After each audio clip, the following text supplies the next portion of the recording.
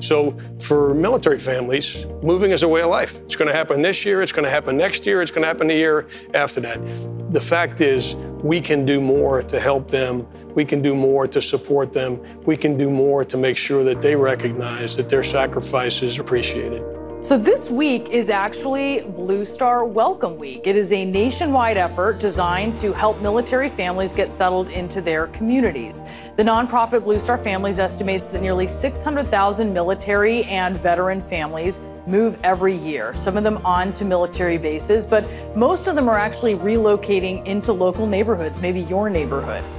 This year, we more than doubled the amount of community engagement opportunities that we were able to provide for our military families. Those who have built the foundation upon which we can aspire and do great things.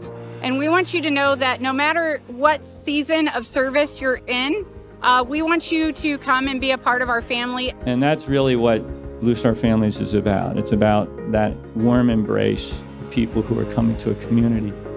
They saw me, they heard me, they wanted to know my story, they wanted to know about me and my family.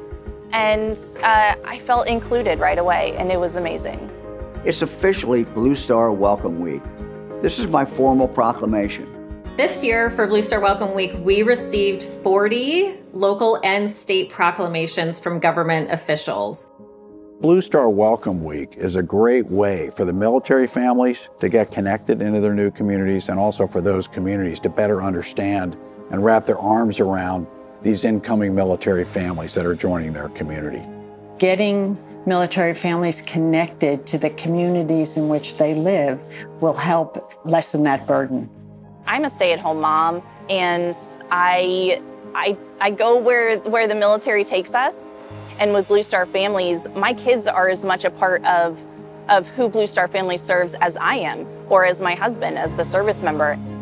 And they're a terrific way to link up with other people who are experiencing the same situation as you and expand your community. There was something for everyone as part of Blue Star Welcome Week. We had Starbucks Welcome to the Community events at over 50 Starbucks locations in the country. Went to ballparks. We had events at local zoos.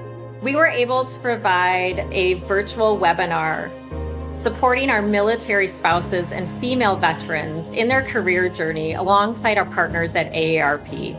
With the numerous proclamations we've received from government officials across the country to the thousands of family members that joined us virtually and in person, we hope you enjoyed every moment of Blue Star Welcome Week. But this is just the beginning.